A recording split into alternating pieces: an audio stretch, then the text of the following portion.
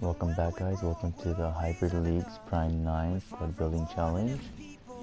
This one's pretty easy. We use all Spaniards, and we're going to start up with Soldado as a striker.